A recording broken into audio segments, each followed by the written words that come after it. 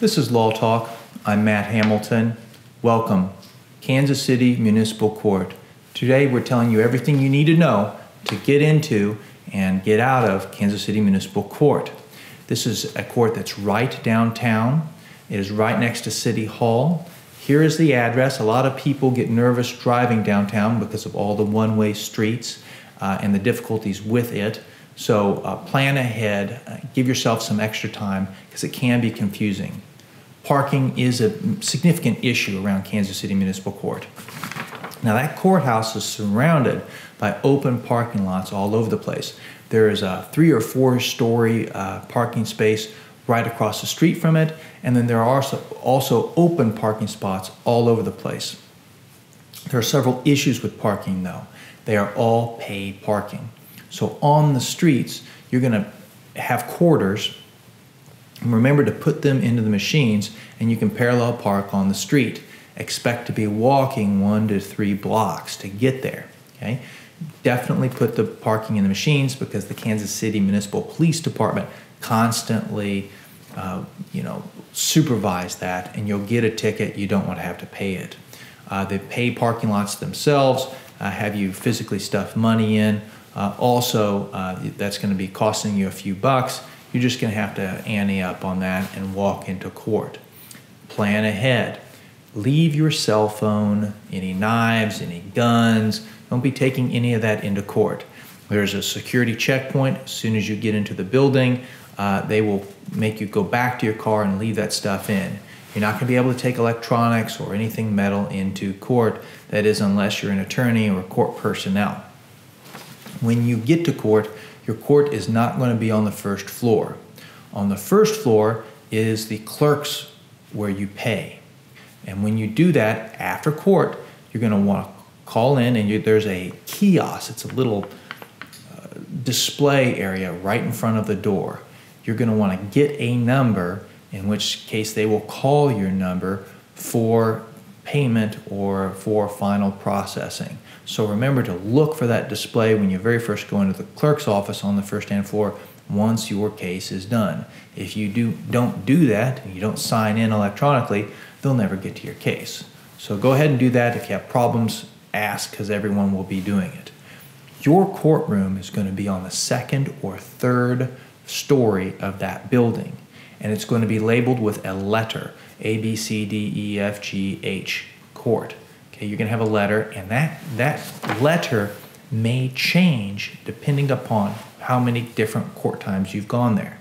There are going to be television displays on the wall on the 2nd, 3rd story of that building. And there is one on the 1st floor. It's just hard to see. And it's going to have your name on it. Arrive early, look for your name, and make sure that you're there at the right day, the right time, and in the right courtroom. You don't want to anger the judge by going to the wrong courtroom and they don't think that you showed up, and issue a warrant for your arrest or get angry with you. Don't do that. Plan ahead. Kansas City Municipal Court can be confusing. The court has certain limitations on it. It can only issue a fine plus court costs combined of up to $225 per charge. Now remember, if you're charged with 2 things, that can add up to $450.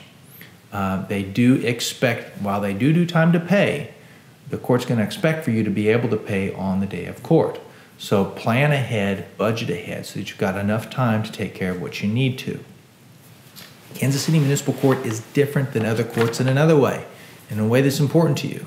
It has its own jail, and they do frequently sentence people to jail in Kansas City Municipal Court. So be aware of that. Now, because they frequently seek jail time, there are public defenders that regularly operate through there. But in order to do that, you have to have a case where they're seeking jail time, and you have to prove yourself indigent. My advice is to hire a private attorney, one that you have to pay for. You'll get more personalized service, more attention, and a better strategy if you hire your own attorney. I think that goes without saying. Dress appropriately for Kansas City Municipal Court. Remember, our theme is don't look like a guilty person. The mistakes I see that are common are, for example, men with labor jobs, and you want to show off that you have a job, or you don't want to change for everybody, so you're just showing up in your work clothes. Do not show up for court all grimy and dirty and muddy. That's not going to show respect to the judge, and the judge is not going to show you the lenience that he or she or otherwise would have. Young people, do not wear pajamas to court. It's too often that I see people wearing things to court that you can go to bed in. Yes, it may be comfortable. Yes, you may love it, but do not do that. That's not effective. Show a little respect. Act like you're going to church. Ladies, do not dress promiscuously for court. That is not going to impress the judge. The judge is not going to be more likely to side with you if you're showing some extra skin. Don't do it. Show some respect. Throw an extra shirt in the car and put that on, guys, and you'll have a better result. Okay? No political statements, no written statements on your clothing. There's no reason to offend somebody that has your freedom in their hand. All right? Probation is common in Kansas City Municipal Court for certain types of charges. They have supervised probation there, and they have unsupervised probation there. They sometimes can give you classes, like a shoplifting class, an alcohol drug education class. Alive at 25 is a very common class. If you are young, if you're a teenager, it is entirely expected, if you have a traffic offense, that you're going to have to take the Alive at 25 program before your attorney can handle your case entirely. So plan ahead. Don't procrastinate and get a bunch of continuances, because getting into Alive at 25 and completing it should take between 4 and 6 weeks, because that class fills up and you have to wait. So plan ahead for that and budget ahead. Once your probation period is done, it should be completely off of your record. Remember, it's important to avoid convictions, not only because insurance will raise your rates and you'll have to pay more in the long term, but also having a clean record is an important asset in the modern age. Phone calls into court for continuances, I think you should abandon that idea. The clerk's office is really super busy. They do not grant continuances over the phone. However, there's an important difference that has happened in Kansas City Municipal Court. Hire your own private lawyer. That entire court has gone completely electronic. Even lawyers like myself, all the way out in Pleasant Hill, we can handle cases sometimes that very day in Kansas City Municipal Court and resolve it and keep it permanently off of your record simply through the electronic filing. It's a very efficient process, and in many cases it can be handled quickly.